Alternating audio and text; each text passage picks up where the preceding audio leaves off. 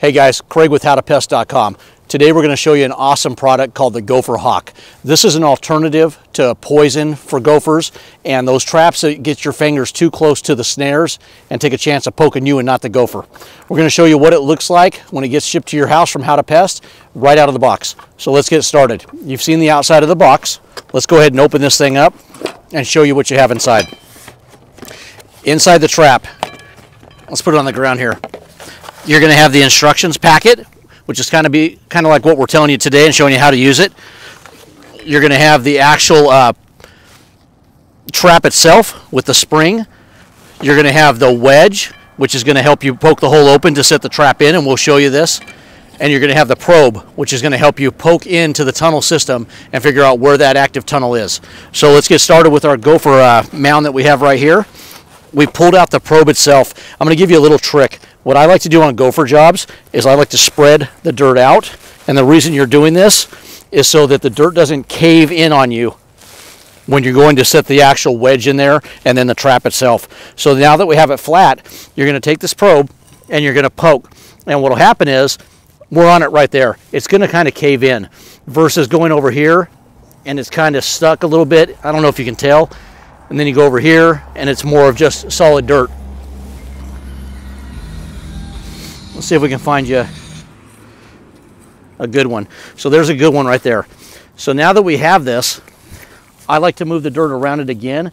The great thing about this GopherHawk is you don't have to break out the shovel and tear up your yard. So now that we've gone ahead and we've probed the actual tunnel, you're going to take the wedge itself, kind of spread this open a little bit, put the probe back in the wedge, take the wedge and poke it in like this. Once you get it down in there, pull the wedge out slowly so the dirt doesn't cave in. Take your actual GopherHawk trap itself. The yellow is an indicator that it's sprung and you have something in the trap. This is what it's going to kind of look like as you push it in. When you place the trap into the hole itself, push down till you feel it hit the ground level.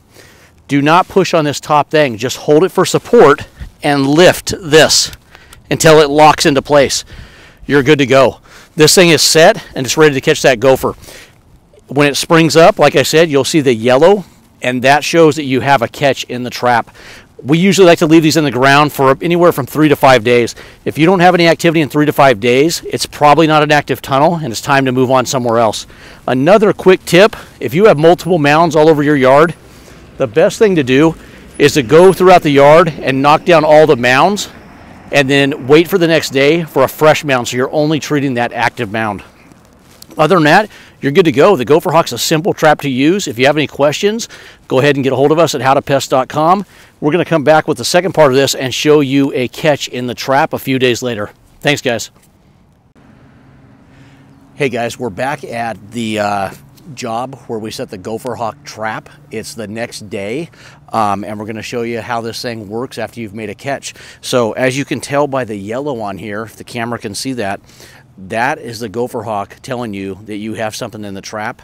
You could have the trap where it got sprung and not have something, but it's highly unlikely. So once you see that yellow, you're good to go. So you come back over here, you pull up on your trap, which this seems like it's a big gopher from the way this thing's pulling out. And there we go. There's your catch, guys. To release the gopher, you're just going to push like this. It's going to come out of the trap. You're going to put your stuff back in place like that. Let your lawn regrow. We're going to, just for filming purposes, we're going to take this one away.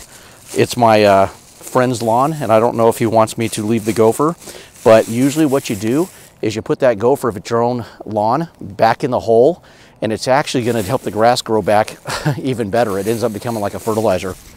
So we're going to take this guy, we're going to put him in the bag here, and then we're just going to dispose of him. The GopherHawk is a great alternative to poisons. So if you're worried about wildlife or pets, then I would definitely recommend the GopherHawk. If you have a large area, the GopherHawk, one of them is not going to be enough, so you're going to have to go from there. But other than that, Okay, the GopherHawk, I would recommend, if you have a good sized lawn, I would recommend you get 2 to 3 of these things, then you have a good arsenal. And if you wash these things when you're done and put them away, these things will last you for years to come. Like I said, great alternative to poison, but there is that need for poison if you just have too big of an area, but definitely not if you're trying to keep wildlife or pets away. Go with the GopherHawk. Thank you.